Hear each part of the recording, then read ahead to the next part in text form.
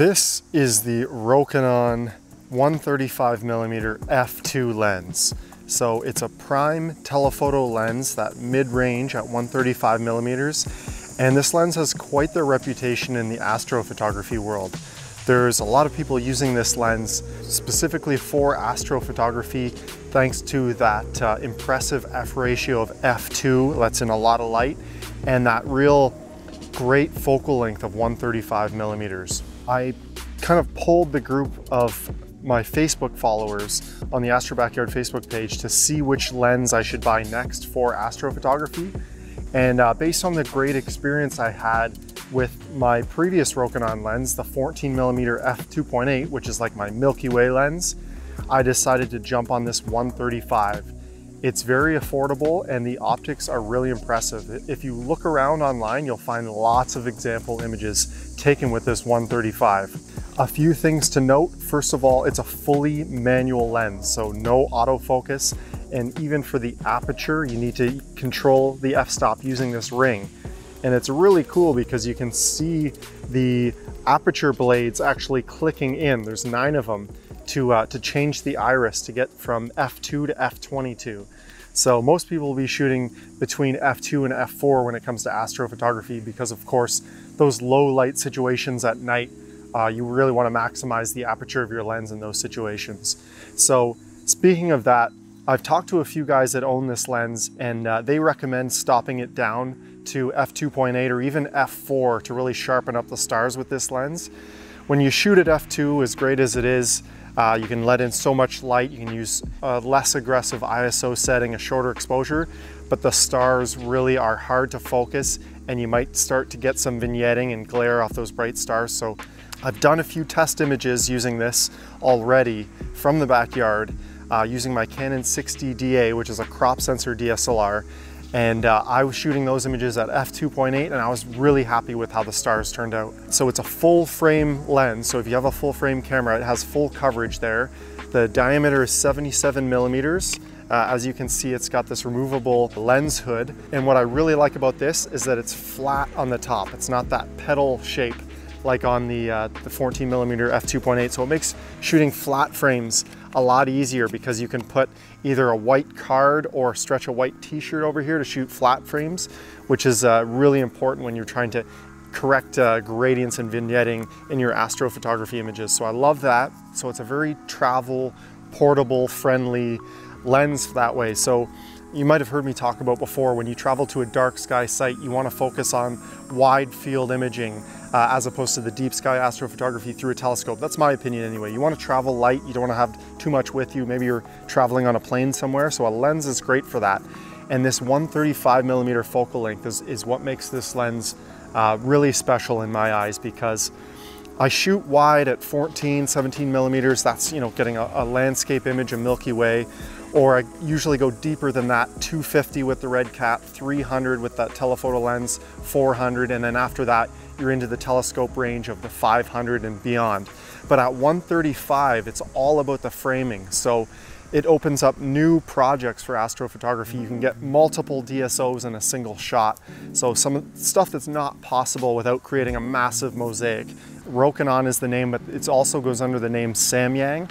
So on the box for this, it actually said Optics by Samyang Optics. So I don't know the difference between Rokinon and Samyang, and I believe that the lenses under both names are identical. So this one's the Rokinon 135 ED UMC. So the ED means extra low dispersion glass.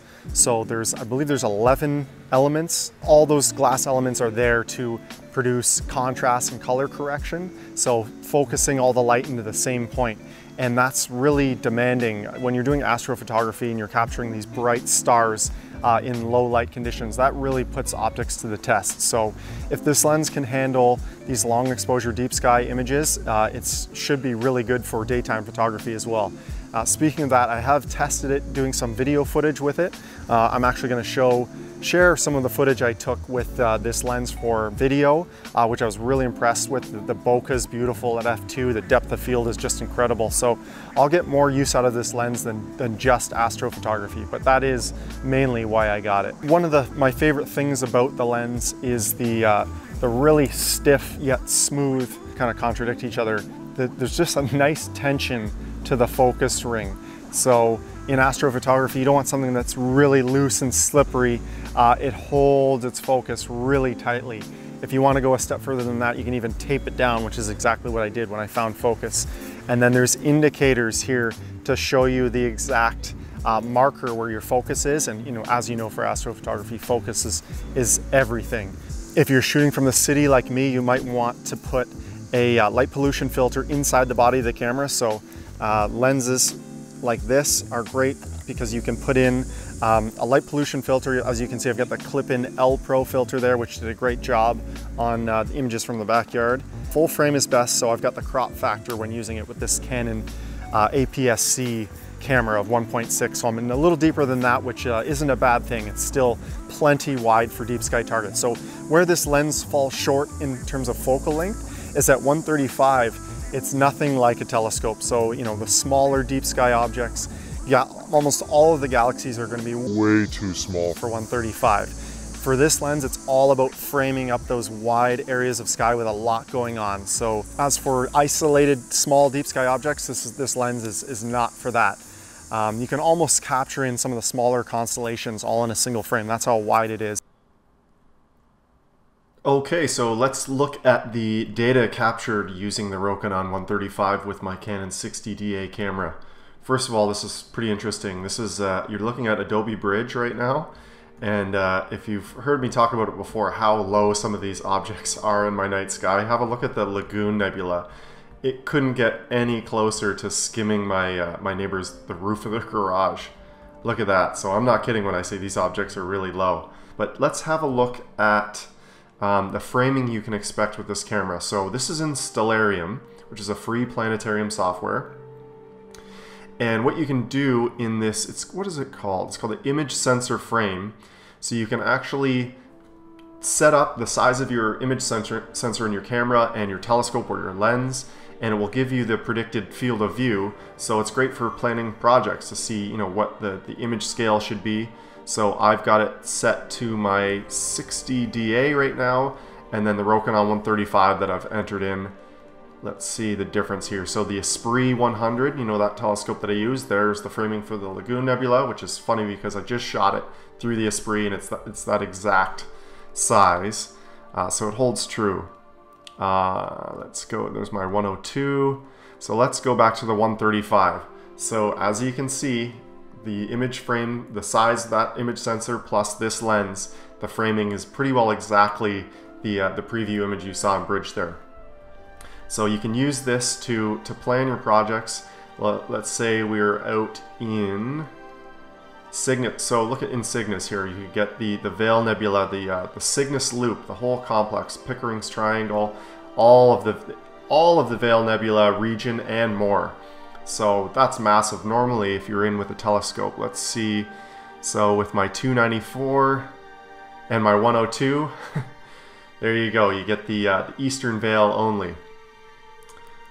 If we go back to the Rokinon, I've got my 14mm in there too. And so the T3i is also another crop sensor. So back to this, and then if you go to in Cygnus here, this is another region I shot. So the nebulosity surrounding the star Satyr in Cygnus and the Crescent Nebula, and here's the framing you can expect there. And as you're about to see, that held true in my experiences in the backyard. Let's go into Photoshop here. So here's just a quick process of the Lagoon and Trifid Nebula. So it was difficult. I didn't get enough exposure time because the garage kind of got in the way there, the roof. So I think the stack was, do I still have Deep Sky Stacker open? There you go. So just over 1 hour in total, 42 frames at ISO 400, 2 minutes each. And you can't see anything here in Deep Sky Stacker, but I did a quick process in Photoshop.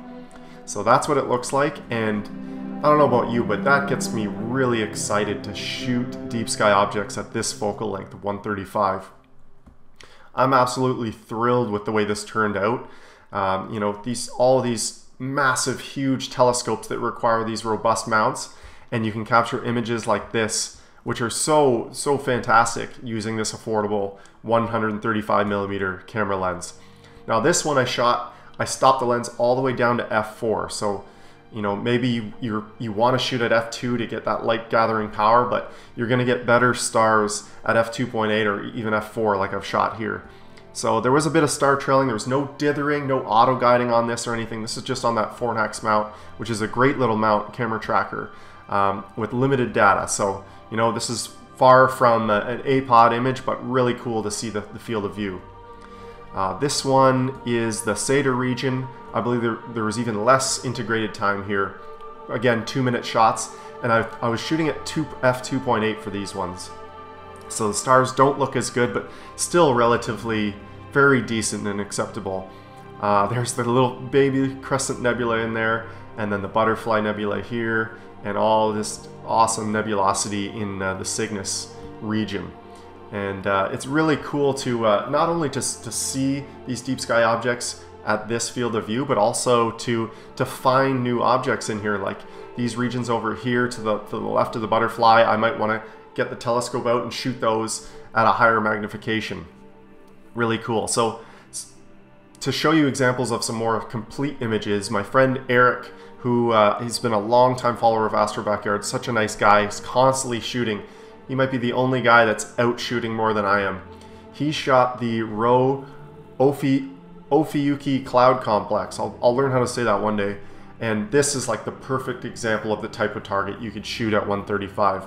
He did this from a dark sky site. It was like a bucket list target for Eric, and it turned out just great. I love this. So this is his image on Astrobin. So Eric Cobble, you should definitely check him out on Astrobin, Twitter. He's everywhere. And then to show an example of some winter targets, here's Orion, and it's basically Orion's belt, the Horsehead Nebula, the Flame, and I believe this is a crop because I think you could even include M78 at this focal length. I know he's using a dedicated astronomy camera with this 135. It's the 168C, so same sensor size as a DSLR, but those cooled capabilities. So really cool data that's captured through the 135. I mean, I'm impressed. Sometimes it's the best judge of equipment is just to see the results. I definitely believe that. So I hope this gives you a better idea of the kind of projects you could shoot with the 135.